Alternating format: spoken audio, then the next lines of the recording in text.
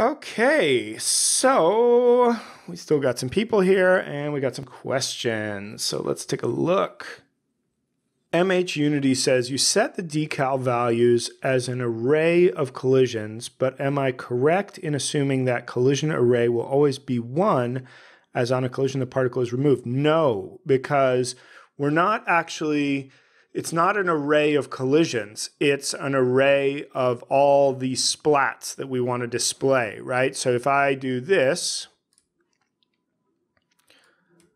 now we've got however many that is, 1, 2, 3, 4, 5, maybe 12 splats, and we need to keep track in our array of, in our particle decal data array, position, rotation, color, and size, because every time we call set particle, which particle system.set particles, which will be when we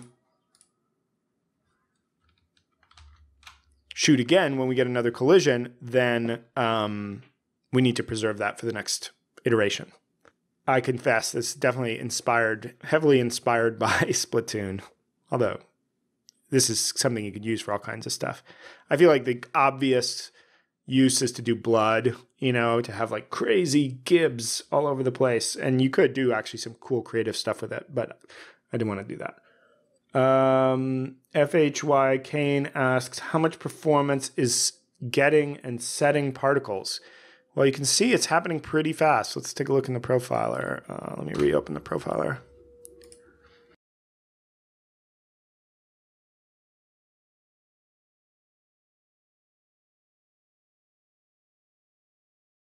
So, bunch of particles. And if we look, particle system.update, fixed behavior update. Where is my script? I can't even find it. Physics.simulate.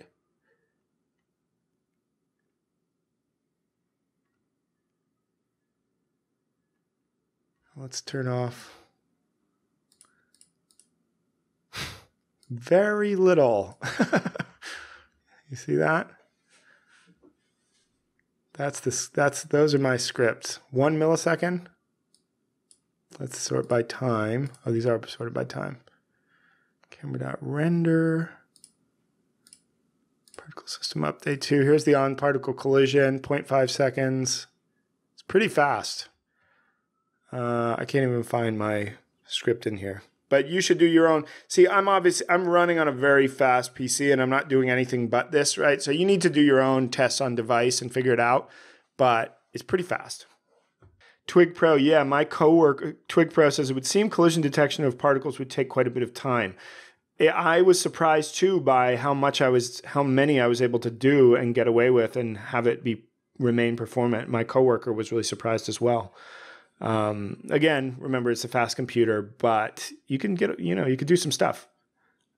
And I'm obviously kind of doing a lot, right? You wouldn't necessarily need to do, well, depending on your game, what you were trying to do, but yes, the source will be available online. The finished scripts will be posted with the archive at unity3d.com/learn/live training. MH Unity says, I think I need to spend longer reading the code to work out creation and destruction points of values. Yeah, I hear you.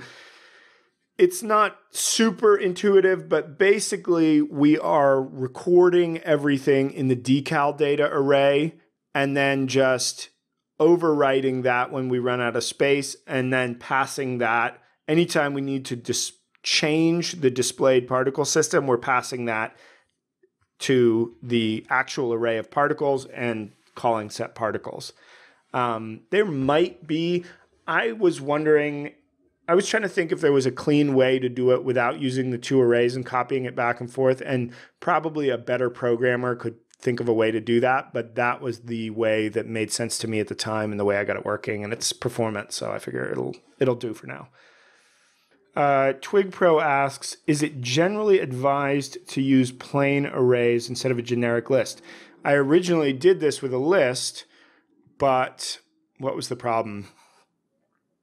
I think I was creating a new list very often and it was allocating, and using the array The thing is, for the decals, I want to have a fixed number of decals. I don't want to be able to spawn an infinite number of decals because then we're going to run into performance problems. So the array, because it has a fixed length, made sense. You could probably do it with a list as well, but array was fine here. Yes, and as Mikhail says, indeed, plain array is more efficient than generic list. Yes, good point. All right, everybody. What I'm going to do, I'm going to switch off my mic, and I'll hang out in the chat for a few more minutes, and I'm going to cut the stream. But thanks again for coming out, and we will be back in 2 weeks. I haven't announced the topic yet, but we will definitely have a live training session in 2 weeks at 3 p.m. Eastern Time, same time as what we did today on Wednesday, right? Don't forget, we've moved to Wednesday, and we're going to be doing Wednesday afternoons going forward. So thank you very much, and see you guys next time.